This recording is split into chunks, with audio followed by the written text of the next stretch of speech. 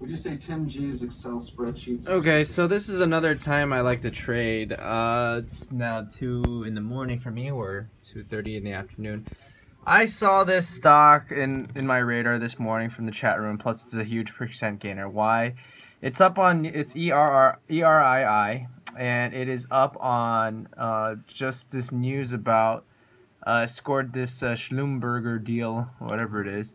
I didn't really read much into it. All I know that it's contract win, basically. You know, they will pay $75 million exclusively, in 2 parts, million, blah blah blah. This is actually just the headline article from Yahoo Finance. So I basically has been watching this stock all day. It had a very bearish pattern, head and shoulders pattern. We call this. You know, the 2 shoulders right here, and their head. Oh, my GoToMeeting's out. Sorry, Michael Good. I'm doing this during his thing. Anyway, so we have here, we have one bottom here, we have another bottom here, and we have a third bottom here. I saw this bottom happening. I almost wanted to dip by here, but it was still midday. You know, it was like 12:50-ish, and that's usually not a good time to dip by. Sometimes it is, but you know, it bottomed here and it bottomed again. But when it bottomed again over here and it would hold it, I saw it, see if it would like crack it, but it wouldn't crack it, and it was actually holding out.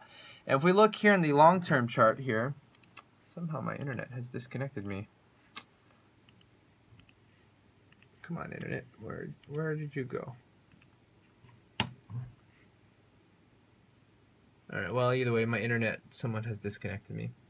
You know, if you look long-term here, this is a 3-year chart.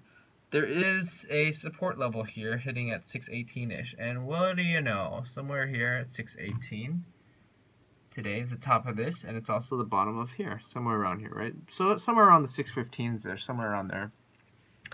So it bottomed out here, and now you can see it's running up to the 670 almost. You know, my goal was to dip by it here at the 620s.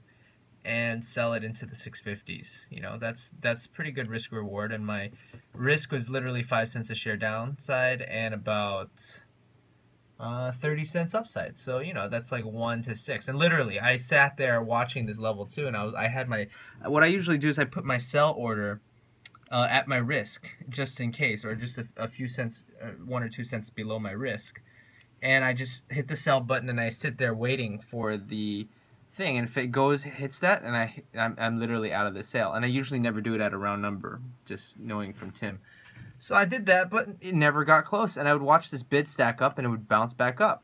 And so after that happened, I was like, okay, I'm good to go.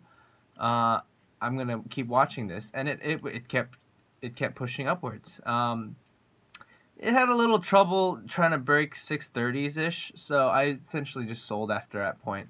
I just couldn't handle it. Just knowing that there's a lot of resistance here at these tops over here. So, you know, if it's 640, then, you know, whatever it was. I mean, I only had a tiny position, and I finally sold off when, and then, you know, I saw some other people in the chat room as well. They also, this other guy, oh, my internet, China internet sucks. Anyways, now it's at the 650s, and so this is the pattern that Tim talks about, the contract wins or contract win strategy. It's not, you know, it's not the best in terms of like how much you can make, but it is very predictable. If you hit a bottom, it tends to, you have a chance of it, you know, spiking up, and that's pretty much what it is. You know, shoulda, coulda, woulda sold right now. It's now at 670s and squeezing up higher, 680s, 668, there you go. Now it's going even higher. But, you know, I had the right idea going into this, and I'm sure Tim is probably, you know, happy to see this. But I don't know if he's traded it or if he's watching this. But I figure I'd make another video lesson thing because I think it's just something nice to see. So that's pretty much it.